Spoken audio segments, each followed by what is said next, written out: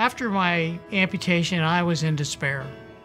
I didn't know really any amputees. I didn't see amputees. I didn't know what was possible. So I was overjoyed to see an amputee who was successful. It gave me great hope, and I wanted to be a peer visitor because of her visit.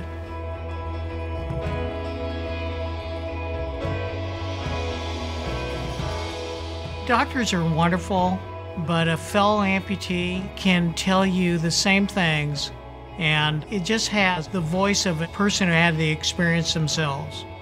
I would like to bring to Melanie a listening ear, someone who's willing to listen to the way she feels right now, and to share the wonderful joy of life that happens because there's a great deal of happiness in life after you have an amputation if you want it. Bringing a new person to a group allows them to see they're not alone.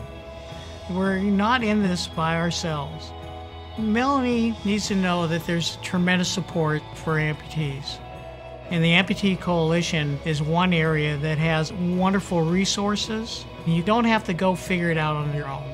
You have a resource group of fellow peers that have solved many of the problems and issues.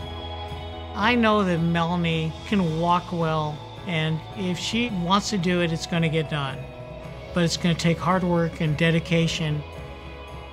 You can recover from an amputation, and you can shake off despair. Being a peer visitor gives me the joy of bringing hope to other people, and it's a hope that's real. To me, it's a fantastic experience, and I'd love to do it again and again and again.